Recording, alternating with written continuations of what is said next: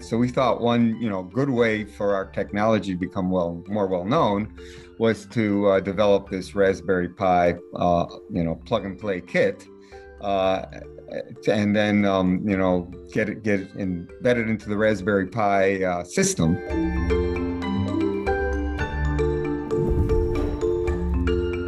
Welcome to UpTech Report. This is our Applied Tech series. UpTech Report is sponsored by TerraLeap. Learn how to leverage the power of video at terraleap.io. Today, I am joined by my guest, Marc Sheade, who's based in Cupertino, California. He's the GM and Business Strategy Manager at Vine Solultions, a wholly owned subsidiary of Vine Electronics in Japan. And that focus, if I understand it, Marc, is Fabless Semiconductor. That's a manufacturing company. You guys are really focused on image processing and high-speed image transmission, which we'll dig into more in a second. But Marc, I'm excited to have you on today. It's good to have you. Well, thank you, and it's very good to be here. Now, this is a little bit different topic because a lot of times we're actually interviewing folks that are in the software side, but we've done a few folks, and I'm excited to interview content on the technology, the hardware side. And one of the more recent things that you guys have brought out is actually a solution for the Raspberry Pi. Basically, those who are engineers out there that understand the ins and outs of cameras and are finding new ways to utilize high-speed transmission cameras can basically get one of your kits and start to use it. Some of the places that you guys are using your kit, your actual equipment, the content you create is higher-end surveillance, body cameras, medical scopes, machine vision, biometric devices. Did I get that right, Marc? That is correct. Those are our target markets, essentially all target markets with embedded camera systems, and those are the ones that we most focus on. Now, Vine Electronics in Japan has been around for 20 years, or how long? 30 years, actually, 30 years. Since 92, actually, so almost 30 years. Okay, gotcha. And then when did you guys set up the subsidiary here in the United States? We set that up in 2018. 2018. So this subsidiary has been, about 3 years. Very exciting. Okay, so now the idea for one of the things that you have been rolling out just in the subsidiary part is this Raspberry Pi solution, this kit that you have created that engineers, anyone can just go in and purchase. Can you describe it more about this kit? Yeah. This kit is actually a plug and play solution with everything included in it, including hardware, cables, everything you need to be able to take a Raspberry Pi camera and locate it at a far distance from the Raspberry Pi computer board, because the way Raspberry Pi camera and computer board come is the camera comes with about a 15 to 20 centimeter ribbon cable.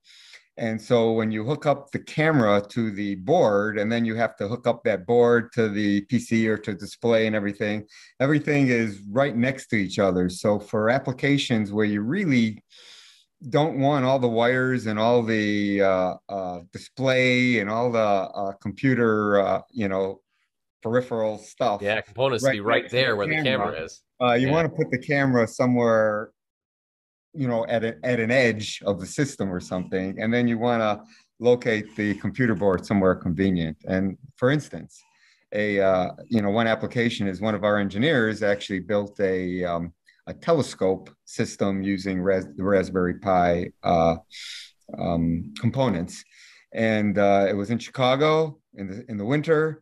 And so when he put the telescope and the camera system for the telescope outside, he didn't really want to sit outside with his computer and his Raspberry Pi computer board in the snow. And so he was able to put the telescope on his patio in the snow, run a cable inside to his nice warm house, and then view what was on the telescope inside the house. So it was able to and essentially it really plugs in, very nice, plug and play. There's no software updates. There's nothing you need to do.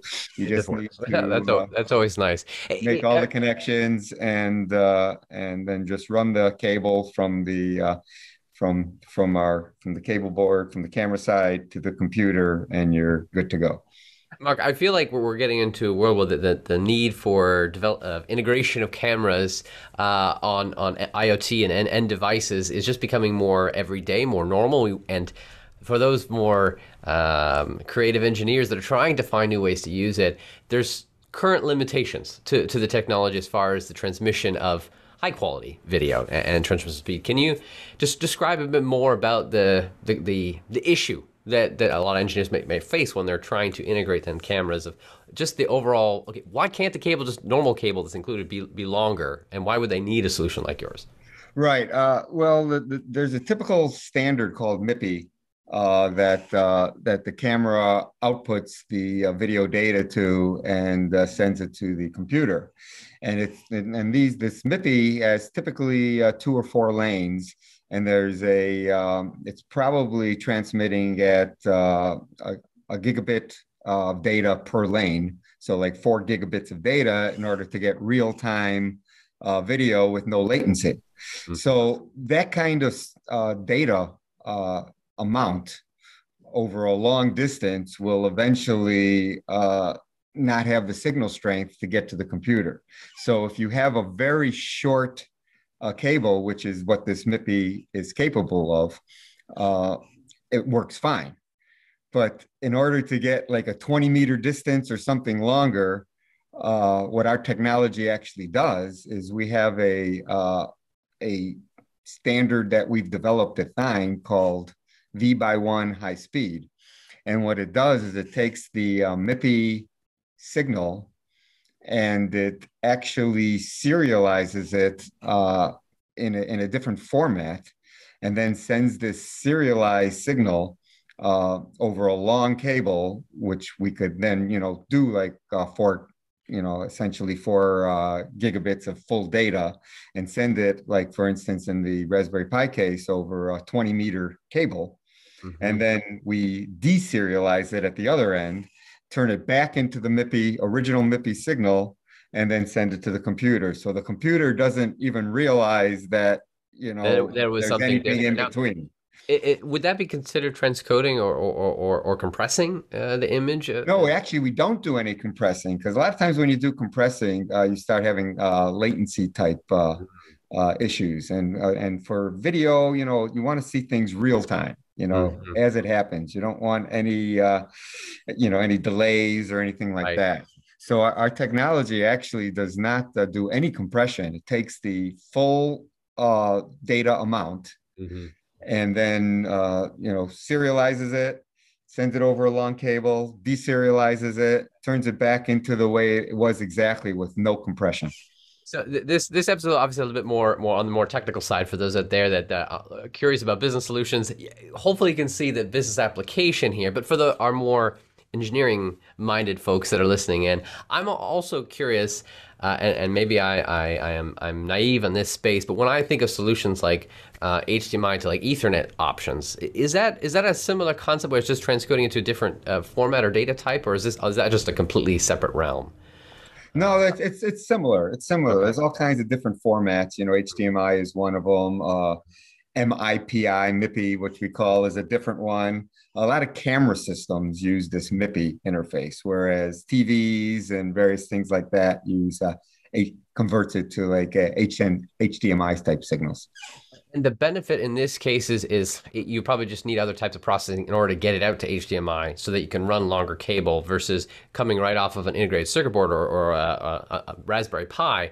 It just naturally is in that MIPI format versus something else. Do I have that correct? Camera systems are, it's HDMI is a different format, as MIPI, MIPI is a different format. And typically cameras use this MIPI format. And HDMI is, of course, in commercial and TVs and everything, is very standard. And there's many long cables that have, that are compatible with HDMI type systems. But for the future of what you guys are working on, so you got this one kit for some of that. You just add a little bit. Some of the to the displays inside the TV. That was actually when Thine in Japan was founded, and we developed this V/1 high-speed technology to transmit high-speed video over a very small amount of cables. Inside the TV, when the video is generated to the display of the TV, V/1 is a very popular standard. Almost all TV manufacturers use it. So they've all licensed Dyne's V/1 high-speed technology. Technology. And I they remember you actually telling me use that it. Almost all TVs have our technology in them, and we're not well known outside of that because particular you realm. what I find fascinating is companies that exist like like like you guys, Fine Electronics, where you've created a technology that is embedded inside something we all know, but no one really knows these tiny pieces that make it possible to make the high speed technology inside a TV actually happen. But it's there and it's been around. Was that when did that technology come out? Was that when Fine Electronics began 30 years ago? Right. When we began, that was the technology that launched Dyne, V/1 into kind of TV manufacturers, mainly in Asia. And in that particular area, Dyne is well known. And now you guys are working on translating this underlying core technology in different ways for those. Well, that and we extended the technology to include image processing as well as image transmission. So Okay. now we're trying to become more of a global company, and that's where when we launched Dyne Solutions in Silicon Valley, that was the objective of Dyne Solutions to actually become more global and extend into not just video transmission but video processing. Mark, what's your background? Uh, my background is I'm a MS electronic engineer. So you've always been like fascinated with So I've this always technology. been. I started out in hardware engineering, made mainly radio frequency. Worked in the defense industry for many years, and ultimately evolved to the marketing side Mm, probably about 20 years ago. So, gotcha. but was essentially a hardware engineer in radio frequency systems for half of my career, and then, or a little less than half, and then moved on to the marketing side. This opportunity of what you guys have brought out with the Raspberry Kit solution, I'm always fascinated for when engineers can get their hands on being able to test and play with things. What are you most excited about? What's coming up that you can share on the roadmap of what you guys are bringing forth? Well, this is very exciting, and this is one of our strategies to become more well known because Raspberry Pi is there's just a ton of hobbyists, engineering hobbyists who have day jobs doing real engineering, and their hobbies include doing some of these projects on Raspberry Pi, and sometimes Raspberry Pi gets used in industrial type applications. So we thought one good way for our technology to become more well known was to develop this Raspberry Pi plug and play kit, uh, and then get it embedded into the Raspberry Pi system and or user system where we become more well known, and then extend that not just to Raspberry Pi users, but our plans are to extend this type of a kit solution to maybe Jetson users and other single board computer type users. And then, so that's very exciting for us as far as where we're going to extend this kit. Plus, we're actually, improving the kit. We have some cost reduction plans to actually make the kit even lower cost than it is today. And What in addition, I'm sorry. what's the cost right now for if somebody want to just go ahead and get one of It's these? in the ballpark of the low, like 50 to $55 range. Yeah, so very, very affordable. And it comes in a nice box with everything in ESD packages, all the boards, all the hardwares, the cables. So pretty much you just hook the boards to the cables of the Raspberry Pi camera to the Raspberry Pi computer, and then put a long cable in between it, and you're good. You're essentially without, you could have your camera next to the Raspberry Pi system. Everything works fine, and the system has no idea that this long cable is in between. So it's so that's kind of pretty cool. And then in addition to that, what we're also coming out with is other kits that involve our signal processing side of things, where we're coming out with camera reference boards that have very high resolution outputs that could be and different versions of those boards. Like the first one that we're just launching, which is probably a couple of weeks away, is a UVC class camera board, which means it works off of USB type connectors. So you have a little 35 by 35 millimeter board, 3 inches by 3 inches or something like that. And you hook on a USB connector from our board to a PC. And through the USB connection, you could control different resolutions and things like this. And the idea is that eventually, you know, in our target markets we talked about before, like body cameras, surveillance, medical scope, and endoscope applications, they could take this reference design, which has a fully processed video and is very high speed. It uses typically 13 megabit sensors, which is you know, really high end, lot of data for a camera system. So you can get very good image definition. And through our processors, you could control systems like, you know, you can fix the lighting, fix the exposure, you could customize things, the focus. This particular thing comes with what's called a phase detected autofocus, which is way faster than a lot of the other autofocus techniques that do before. So there's a lot of good features, and you know, the key is the signal processing that we use in that board. Right, to be able to transmit. So what I'm intrigued is kind of this future that we're heading towards of machine visioning, where we're giving the world around, the computers around us, the ability to see the world around us more and more. So finding innovative solutions, engineers everywhere are like, how can I add a camera here to be able to get more signal coming in? I'm excited to see the new solutions that come out, and then you have companies like you that are enabling that technology and the future. So thank you so much.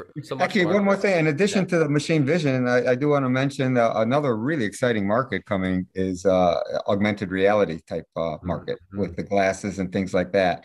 And I do want to mention that our products are also very, very targeted for that type of a system. Now that, you know, hasn't really exploded yet, AR and those type of things. But I think in, you know, next 5 to 10 years, that's going to be huge. So, you know, that's another pretty exciting market for embedded camera type systems. Yes, I mean, we're gonna have embedded cameras everywhere, and the need for that high speed quality video feed coming in from everywhere is only going to increase. So you're helping pave the way for the underlying technology behind it. So thank you so much again, Mark, for the time just to spend a few minutes with us. For those that want to learn more, you can go over to Thine Solutions. So that's THINE solutions.com. Be able to grab yourself one of these kits and start playing around with it. And if you want to also see this full episode and a lot more episodes, go to UpTechReport.com. Thank you so much, and we'll see you on the next episode. Have you seen a company using AI, machine learning, or other technology to transform the way we live, work, and do business? Go to UpTechReport.com and let us know.